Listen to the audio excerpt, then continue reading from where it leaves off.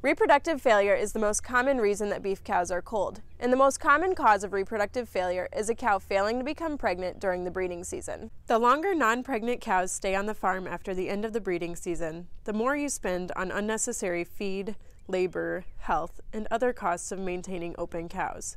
Identifying and culling non-pregnant cows as early as possible just makes economic sense.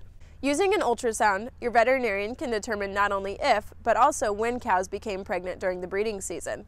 The earliest a pregnancy can be visualized with ultrasound is about 28 days after conception. Before this time, fetal size is simply too small to reliably detect. Cows that are not detectably pregnant could still be short-bred if they were exposed to bulls in the previous 28 days. Take this into account when scheduling preg checks. You will need to wait about a month after bulls have been removed to accurately determine which cows are truly non-pregnant.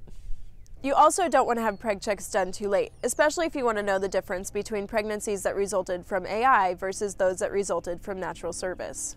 If you waited 14 days to introduce bulls after timed AI, your veterinarian should be able to accurately distinguish between AI versus natural service sired pregnancies up to around 90 days of gestation.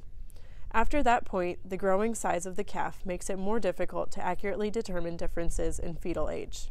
In a well-managed herd with a short breeding season, you may be able to have preg checks performed on the whole herd at one time. For example, if you use a 45-day breeding season, try to schedule your preg checks somewhere between 75 and 90 days after the start of your breeding season. If using a 60-day breeding season, 90 days is a great time to get all of the information you need. In other cases, you may need to have your veterinarian come back to perform a second ultrasound on cows that were not detectably pregnant the first time.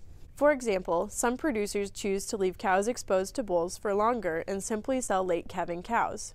In that case, cows that are not detectably pregnant at the first ultrasound will need to be sorted off and rechecked about a month after bulls are removed.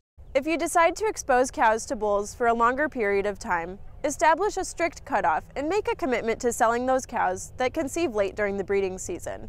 Keeping those late conceiving cows will only bring down the long-term reproductive efficiency of your herd.